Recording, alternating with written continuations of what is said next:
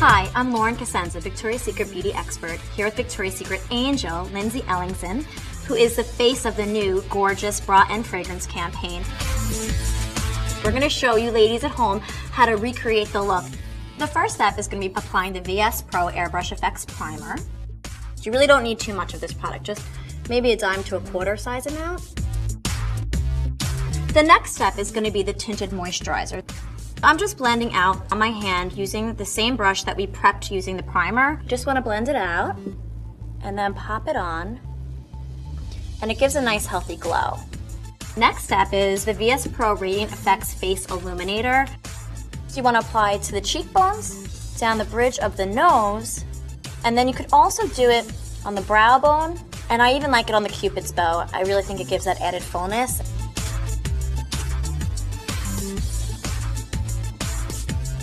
The final step for face is to apply our Mineral Duo powder, which is really beautiful.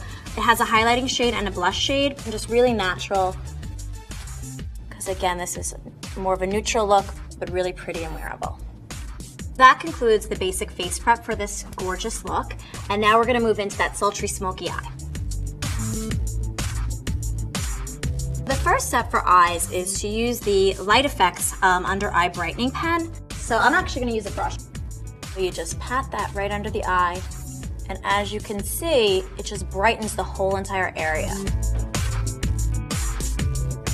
This is called eye contact. What I love about this product is now they're stamped with where to place the color. So you see the more taupey metallic is the base, the coppery shade is the lid, the champagne is the highlight, and then the flat brown is the crease. Also on the back of this product, a diagram showing exactly where to place the color. We're gonna start with the base shade. And we're just going to pop it from the lash line to the crease. For this particular look, the color doesn't really go all the way into the inner corner because we're going to put our highlighter there.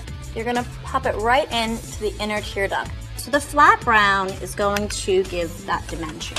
So this shade is going to go back, creating the look again of that bigger eye. So we're just going to pop a little color in the crease. It's our darkest shade, and then we're going to take a clean fluffy brush and blend it outward. And the secret to a smoky eye is blending, because the idea is that the effect is smoky.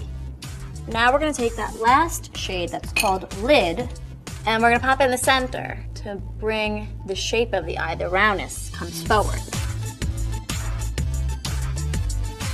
We're also going to add in one other shade, aptly called Fierce. It looks very fierce, right? It's a metallic gunmetal. You pop it right in the outer corner and blend inward. And again, you're gonna see from one eye to the next how that really intensifies the shape of the eye and just gives such a beautiful finish. We're gonna take these two shades, blend them together, dust it off, and we're gonna run it along the lower lash line.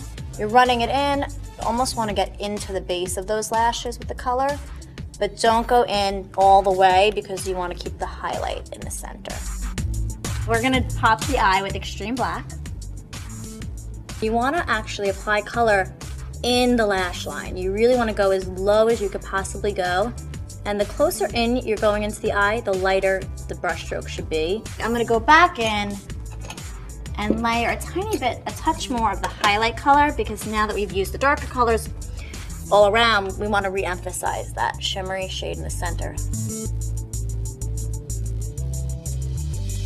So we're just gonna wiggle the brush.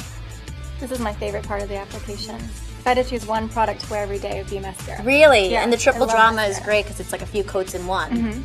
And we're also going to add mascara to the bottom lashes, which is something that you like to really pop your eyes.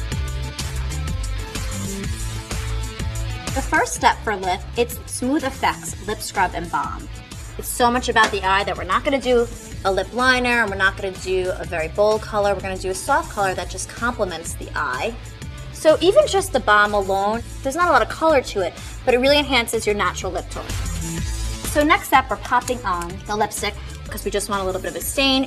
As you see, it's soft color, but it's pretty color.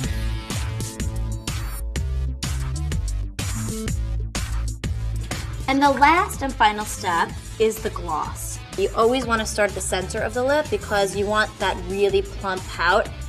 And there you have the complete gorgeous look.